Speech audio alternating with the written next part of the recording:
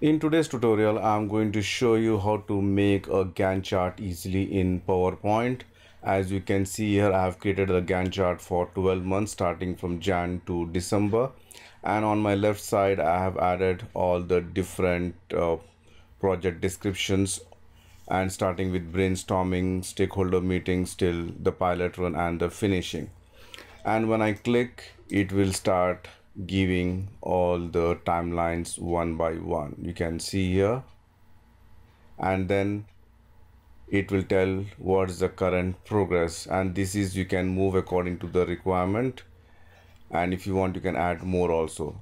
And apart from this, I made another slide, the same one but with a white background. So let's see how to do this in PowerPoint. Add a new slide and change the background to some dark color background. Then go to Insert Table and select Insert Table. And I want number of columns to be 13. The 12 for the months and 1 for the tasks. And number of rows, I'll make it 1 only. And just say OK. So you can see here you got this particular 13 columns, the table, and just increase the height.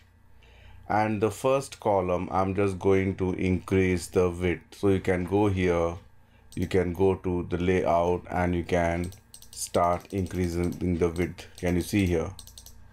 Or you can just add from here also. Better to go with this. You can see here. Let me just add further. All right, now you can see here we have added the table. Let me just reduce the size a little bit, bring it further down here,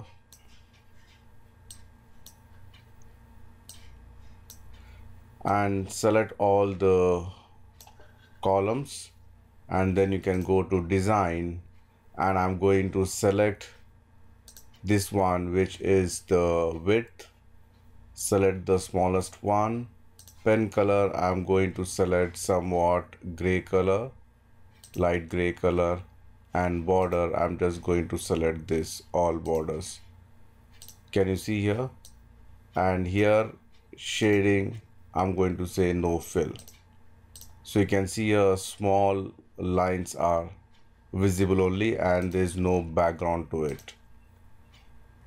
Now in the first column, I need to split this one into multiple rows depending on the number of task or description you have. So first select the first column, then you can go to layout, and there's something called split cells. Can you see here? When I click on the split cells, how many number of columns I need and how many number of rows I need. For example, column will be 1 only, but number of rows, for example, I need 12 because 12 is my requirement. It depends on your requirement, maybe 6, 7, 5 or whatever, and just click OK.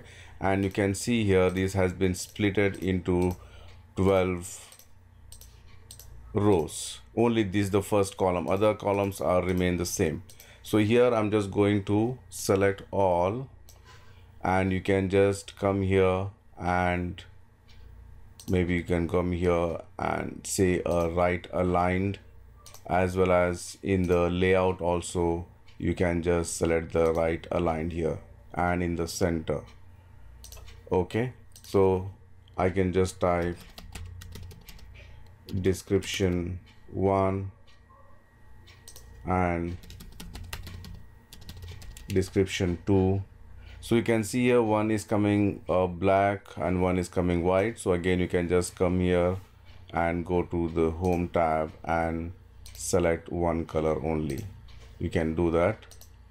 As well as here the header row also you can just untick this, and the banded rows also you can just untick that, both this one. And then add all your description, or simply I can just copy and paste also, whatever which is best you can just do it. So once we fill all these things, we need to add the months at the top. So for that, go to insert text box, and I'm just going to say, for example, Jan, and I'm going to select a light gray color here, center align, going to change the font to Open Sans, reduce the size according to the width of the, can you see the column, and then press Ctrl D and just add the next months here. So this is Jan, this is Feb, Ctrl D, I will do it. All right, and then start changing this one, Jan, Feb, March. So change the all the months and add all the descriptions. So as you can see here, I've added all the description and I have added the months at the top. Now it's time to start adding the timelines. And in the meantime, if you don't want this also, the lines also, again you can just go simply here and design, you can just make it no borders also. But anyway, it depends on your requirement whether you want to keep or you want to remove it. So I'm just keeping this. Now to add the timelines, I'm just going to insert shapes, select the rectangle, whichever. If you want a rounded corner, you can use it, or if you want just a plain rectangle also, you can just add the plain rectangle. For example, description one will start from say Jan till Feb, mid Feb for example. Let me just make it somewhat small, zoom it and place it here, something like this. We can do it. Shape outline, make it no outline, and then start selecting the right colors for each. Now you can see here, then I'm just going to start the description 2 after the first one. For that, let me just bring it here, and this will go till March for example. You can see here, and just align it properly. So likewise you can just add, so this one, this color can be changed to some other colors. Again press Ctrl D. This should start again in the beginning of the March, and then this will go on till for example May for example. Here you can see here, and again I'm just going to change the color to some other color, use some nice colors. And moreover, for example, if you see the Gantt chart, generally you will see one arrow, it's coming from the first task to the second task. That also is possible. For example, if I want to do this, I can just go to insert shapes and I can use these of the connectors. Can you see here the connector? I can just put it something like this and just change the, so it gives more meaning also. Or if you want this one to start from here like this also, you can do it. So whatever the requirement, you can just, now it's time to add all one by one. So just add as per your requirement. For example, this one will happen only after this and it will last for a month. And I'm going to change this color to some nice colors, you can see here. So just fill all depending on your requirement. This should happen and this will go.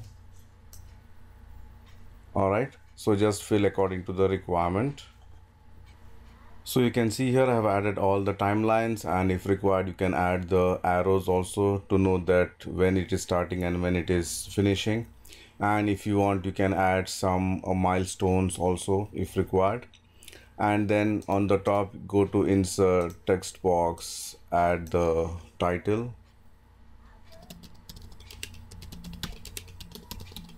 I'm just saying Gantt chart title, center align, make the white font, again Open Sans, bold.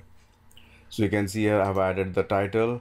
And one more important thing, if you want, you can just add for each alternate row a different color or a light color. For example, right mouse click, not sorry, this one, you can just go to format shape, right mouse click, and I'm just saying solid fill, I will just say white. Can you see here? And this one I'm going to make it 98%. And then I'm just selecting the alternate row, press F4 key. You can see here very light color it's coming, so you can differentiate between a months also.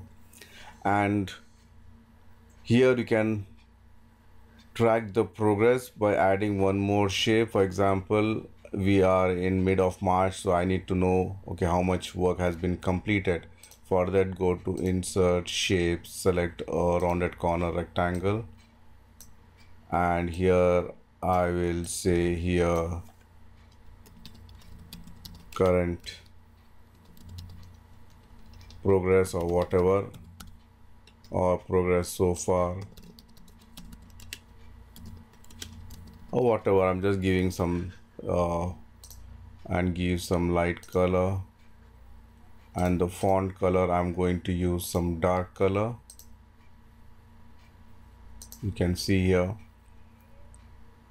I'll bring it somewhat down, and insert shapes, again add one rectangle, draw a rectangle, smaller one till here. Again give the same color, shape outline, make it no outline, and put it in the center of this. Select these two, press Ctrl G to group it.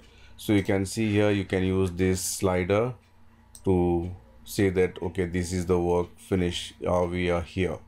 So it's easy way, or you can just simply use the left and right arrow key to move this one. So it's easy Gantt chart in PowerPoint. So once you have completed this, then you can start adding the animation.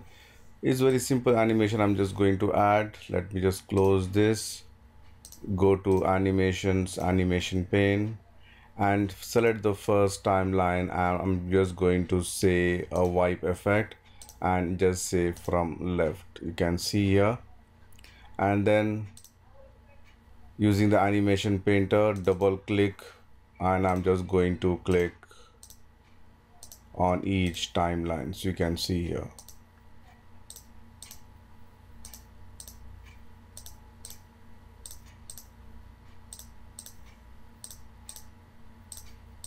So I've added all the animation on all the timelines.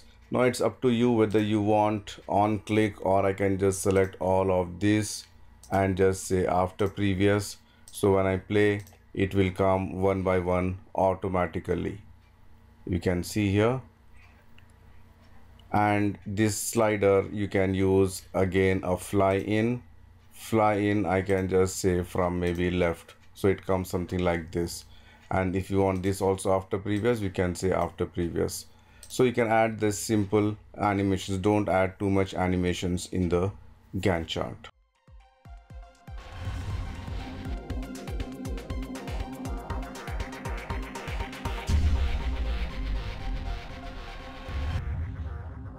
That's it from me, friends. Thank you for watching my YouTube channel, and don't forget to subscribe PowerPoint University. See you soon with more interesting stuff. Till then, goodbye.